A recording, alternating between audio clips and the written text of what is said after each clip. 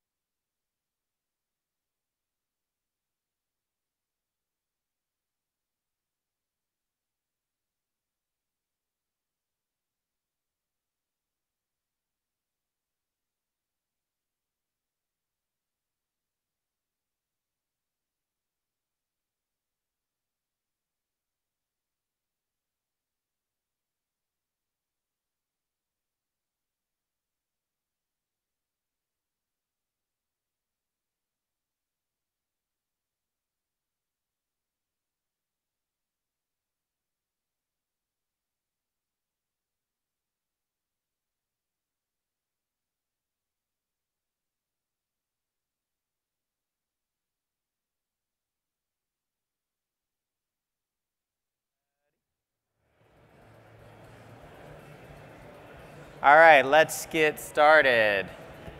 So intent-based application services, what are they? It's load balancing, it's application delivery. It's what you're doing with your F5s, your NetScalers today, maybe even your HA proxy. My name is Josh Gross. I work for Avi Networks. I work with extremely large companies in the Bay Area and helping them to get off hardware-based appliances and deliver application services faster via APIs, via analytics. Today what we're going to do is we're going to go a little bit into the architecture, the problems we solve, but more importantly we're going to jump into a demo. All right, so what is it like being an operator today? Well, you guys are all doing it. It's really damn hard.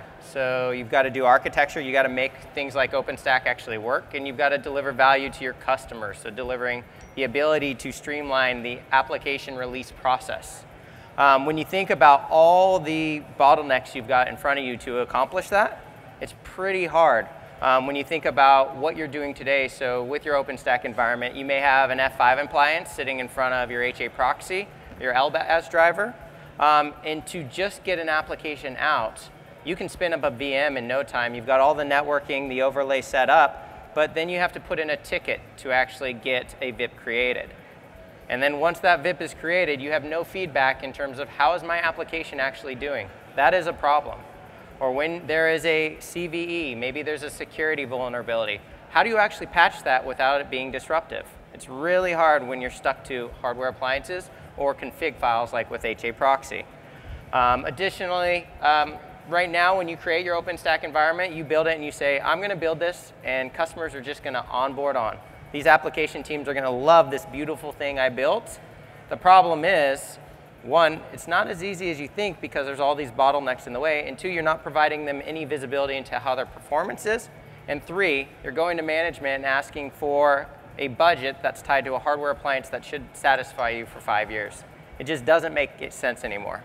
So how does Avi solve that? Well, when you think about businesses today, it's all centered around applications. So being able to deploy applications very quickly, being able to modify, being able to give feedback to your application teams.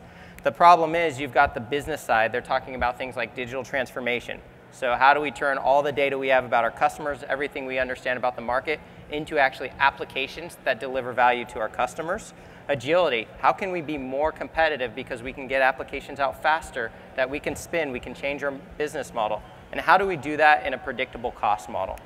Now on the right side, you've got problems that all of your application teams are facing. They're coming to you and saying, hey, I want to be able to deploy things faster. I'm just going to go to the public cloud. I don't have time for tickets. I don't care where you put this. I don't care about the rack. I don't care about the time it takes to ship these hardware appliances. They want to be able to just put their code into a repo and see it into production minutes later. And then, of course, every time they do develop an application, it's going to be container-centric. So they're always looking at why wouldn't I be developing with containers so I don't have to worry about the underlying OS, the underlying hardware it sits on. Now, as an operator, so what you guys are doing is you're still asked to deliver the same availability, security, and visibility that you've always been asked to deliver, whether it was a mainframe, a 3-tier app, or now these cloud-native apps running Kubernetes. That's really damn hard because now what you're thinking is, okay, I've got these things that are very predictable. I understand all the protocols. They're very mature. I know how these function, and I know what to do when something goes wrong. And now you have these app teams that are asking you to deal with ephemeral workloads where you're inundated with billions of logs, and how do I make sense of what's going wrong? So what Avi provides is a single intent-driven application delivery services platform. What does that actually mean? Your users, well, actually first, let's start with the operator. So you yourself, you're actually declaring, okay, what policies do I want across all my applications regardless of where they sit? So what type of role access do my customers have? What type of self-service do I want to provide? What type of APIs do I want to expose? What type of dashboards do I want to create? And then for your users, they just put the code in, and they're able to deploy their applications wherever there's available resources. So now it doesn't matter if you're in OpenStack, if you're in VMware, if you're on bare metal, or even if you're in the public cloud. That is hugely advantageous because when you think about the operational model, when you're building an OpenStack cloud, the first thing you do is you say, what do I want to bring with me from my existing infrastructure? What's working today so that I don't have to change policy, I don't have to learn anything new. The problem is it never fits with what you're trying to build today, whether it's in the public cloud or whether it's in a new virtualized environment. So then all of a sudden you go to an open source route. Great, we understand what it is, we can read the code, but now you have to do all the modifications to make it actually work. So then you go for something like a third-party commercial offering. That's where an Avi comes in. And for an operator, we deliver a consistent experience across all these platforms. So how are we really different? Well, you're probably familiar with load balancing or proxy services. Essentially, it sits in between your clients and the applications that they want to access. It ensures security, performance, availability, reliability. Now, in a traditional model, so when you think about your F5s or your NetScalers, even your HA proxy today, you've got a high availability pair. So you're already paying double for the capacity that you think you might need because you have one active, one standby. Then each of these HA pairs is its own snowflake. You're actually managing them each separately. Plus they're confined to hardware. You have 6 cores in a box. Like how much compute can you get? How much storage? How much logs? How much analytics? And how do you aggregate all that? It just doesn't work, especially as you think about software defined and how that mobilizes your infrastructure to wherever it needs to be. So what we've done is we've broken apart what you think of these monolithic appliances like an F5. We've done everything you're seeing everywhere else in the stack. So 2000, you have virtualization. So you're separating the OS from the compute layer. Then you see in about 2009, you've got Nicira coming up with software defined at the networking layer, so overlay networks. So how do we separate that out so we can make it scalable, distributed? Then you got software-defined storage coming up over the last 5 years. But for some reason, no one's thought to do it at the ADC, or layers 3, 4 through 7. So that's what we've done. So now all of a sudden you have an extremely scalable, highly resilient control plane that handles all these analytics. So it's a big ass database, handles all the API calls. Everything is based off of REST API. We're not just gluing on APIs like traditional vendors have to do. And then you've got centralized policy regardless of where these load balancers are deployed. So now all of a sudden you've got load balancers that are deployed on x86 cores, and they can be in the public cloud, they can be in bare metal, they can be virtualized, they can be in your Kubernetes. The biggest difference though, because every vendor is going to say, hey, we're going to go faster, or we can work in all these environments, is if you don't have an architecture built on an API, you can't listen to the message buses. You can't see what's going on in those environments.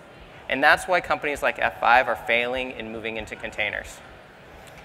Now, what we've done as well is, so now that you can deploy in an integrated fashion into your AWS, your Azure, your GCP, you can turn a bare metal server into a high-performant load balancer that would traditionally cost you $400K.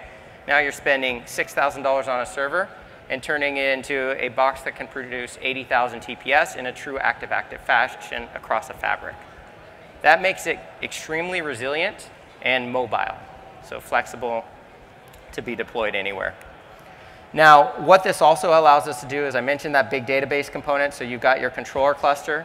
Now you're running a database that essentially takes all these analytics, all the metrics that are produced from all the SSL transactions, and now you can actually automate off those. Without metrics, you cannot do automation. And that's the problem traditional vendors face. And even with an HA proxy, you look at your HA proxy today, yeah, you can get the logs, but then you have to parse all those logs, you have to build all these dashboards yourself. You're still managing the upgrade cycle. It takes a full person job to do it all.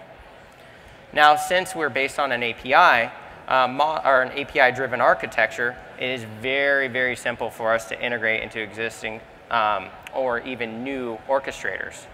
This is also big. It's not a heavy lift. So literally, we build something called a cloud connector, but essentially what it does is it says, oh, you're in AWS. Okay, let's use your DNS through Route 53. Let's get into your auto-scaling groups. Let's grab your Elastic IPs, your VPC. We're aware of everything that's going on in that environment. So as you spin up new application servers, we automatically spin up VIPs and load balancers to support them. If we start to see more and more traffic, great, we'll spin out the back, so even your pool servers, or we'll spin up more load balancers. It's that simple, and that's because of this controller-based model, something that, again, none of the other vendors can provide.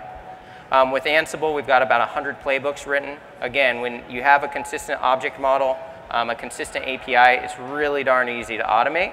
And then we do actually have a Cisco appliance as well that we get deployed on. So if you do have a siloed operational model, you need a network appliance, we can deliver that as well. But primarily, we're consumed as 100% software. And finally, when you think about performance, this is the thing that legacy vendors have always talked about. They say, hey, you need a custom ASIC.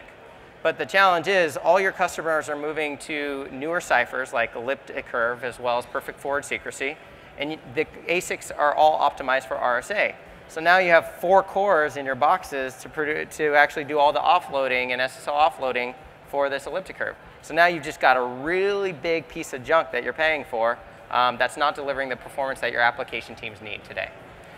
With Avi, you can literally just take these cores and they're building blocks with consistent linear performance. For one of our customers, a huge financial services, they were looking at F5 and GCP. They couldn't get the performance they needed because they had to actually build multiple layers of load balancing. With us, they just spun up 400 clients going across 40 load balancers, which is essentially x86 cores, so instances in GCP, and they got over 1 million TPS running within 8 minutes. So when you think about retail, when you think about companies with variable workloads, you need this elasticity because otherwise you're paying through the nose for 2 months out of the year.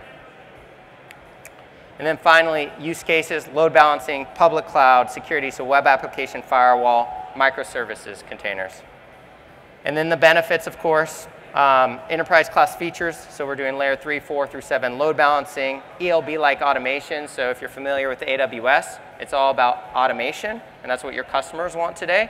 We deliver that from an infrastructure standpoint while delivering the same feature set that you'd expect from your F5 or that your applications are already using. So it does make lift and shift possible. And then multi-cloud. We also provide global load balancing across your clouds, across your Kubernetes clusters, etc. So with that said, we can jump into a demo.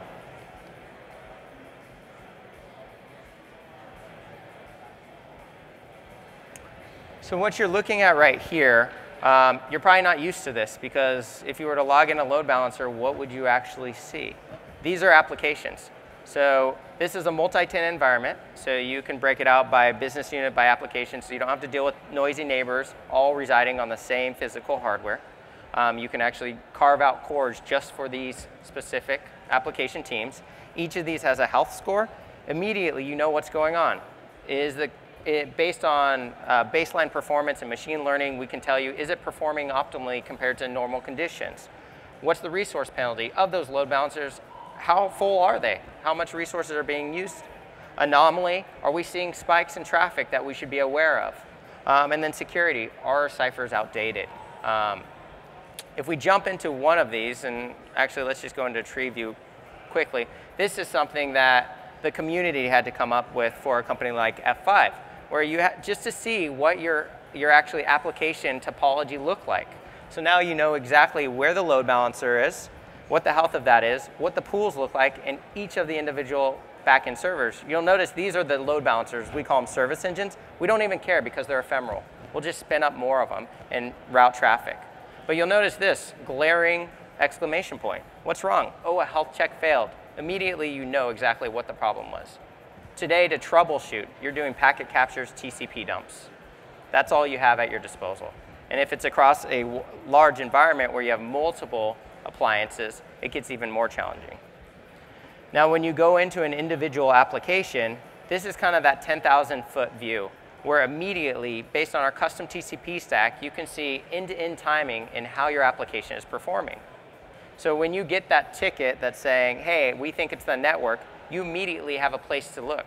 But the best part about this is all of this is available via API. So we've containerized Grafana images, so you can create dashboards not only for your NOC, but also your application teams. All of it's role-based access, of course, so you can give read-only access.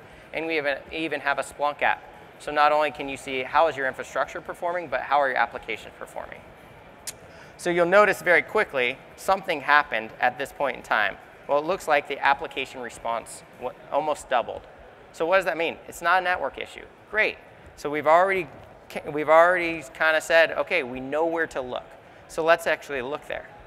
So here we're providing every SSL transaction. So this is every request that's gone across your load balancer. Right now we're only looking at significant logs. So these are things that yielded, say, a 404 response. Maybe there was high latency compared to the baselines. If you go into one of these, you're getting all the information that you would have to capture through, again, a TCP dump, a packet capture. This is extremely valuable for troubleshooting, of course. So you know if someone put in this URL, what was the error code that we got? And then you can actually find that request. Like you don't have to say, oh, it was slow 3 hours ago. What are you going to do? Well, you can look at it over time here, and you can pinpoint that. Then you can even get the headers out of here. So although we offer like packet captures, TCP dumps, if you're using them, there's something wrong. Now, we noticed on that last page that it was app response time that was giving us issues. So let's just search by app response time is greater than 200 milliseconds. Now you're going to see all those logs again, but now we can actually go through sortable fields to figure out, okay, like what are we seeing? What behavior should we be looking at? Well, this is the client side, so we can see all the browsers that everyone's accessing from. But that's great feedback probably for your application teams, maybe if you're narrowing something down across the WAN potentially. But for here, it's an app response time. So we really should be looking at the server infrastructure. So we can look at the virtual service IP addresses. If we take a look at the server IP address, which also correlates back to that health check we saw too, which is also interesting. But now we can see that every high latency transaction that occurred was coming from this one server. OK, so now we just go to the compute team, or we roll that server out. We go to the application team and say, hey, there's something wrong with that. Why don't you debug it? It's that simple. This is kind of the bread and butter because you get this across all of your environments. Additionally, when you go into like a Kubernetes environment, now we also provide you visibility of how all those microservices are interacting as well. So not only the security posture, but also the health checks, L4 through 7 load balancing and proxy services, even whitelisting and blacklisting.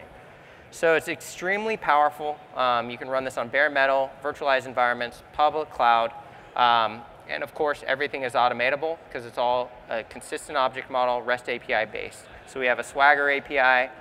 We've got in our GitHub repo, you can actually deploy the same demo. It's all containerized. You just put it in, get a trial license, and now you can recreate this entire environment. If you want to deploy web application firewalls, it's policy-based as well. Boom, you turn it on, just detection mode, enforcement mode. We've got a learning mode and positive security model as well. So that's what I wanted to show you today. There's a lot more. We can go into specifically OpenStack at the booth. Appreciate the time, and thanks for getting educated on Avi.